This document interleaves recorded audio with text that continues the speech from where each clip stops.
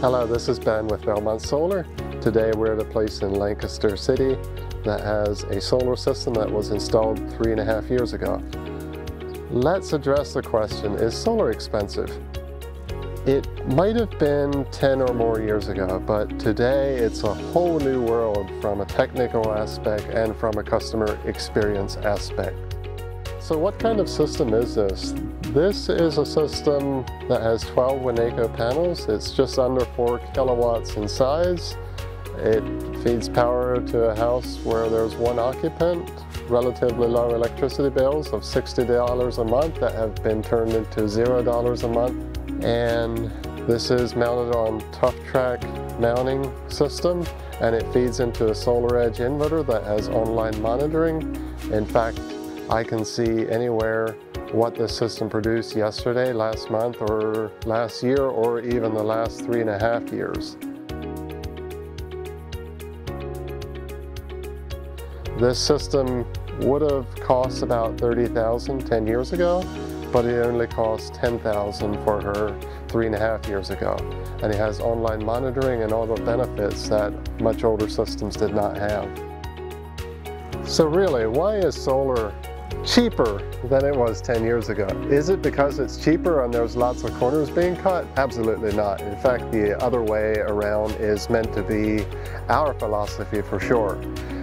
It's more on what can be done today compared to what was possible. For example, it took 3 times as many solar panels to produce about the same amount of power 10 years ago. And back then we didn't have a mounting system with built-in wire management, so that improves quality and speed of installation. And the solar inverter is about 1/3 the size and weight, so that reduces shipping costs and it performs better. It's a new generation of electronics that can do a lot more.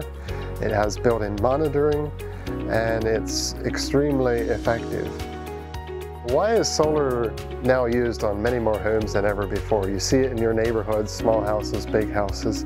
It's because it does not have to be for a big budget only anymore. It can be for a small house, it can be for offsetting a relatively low electricity bill, and the results show for themselves that this is not just for upper class use anymore, and this system will pay for itself in about 9 or 10 years. And that's money that you're outlaying already, and how fast does 3, 5, or 10 years go by, and you can provide your own power instead of just leasing it from the utility company.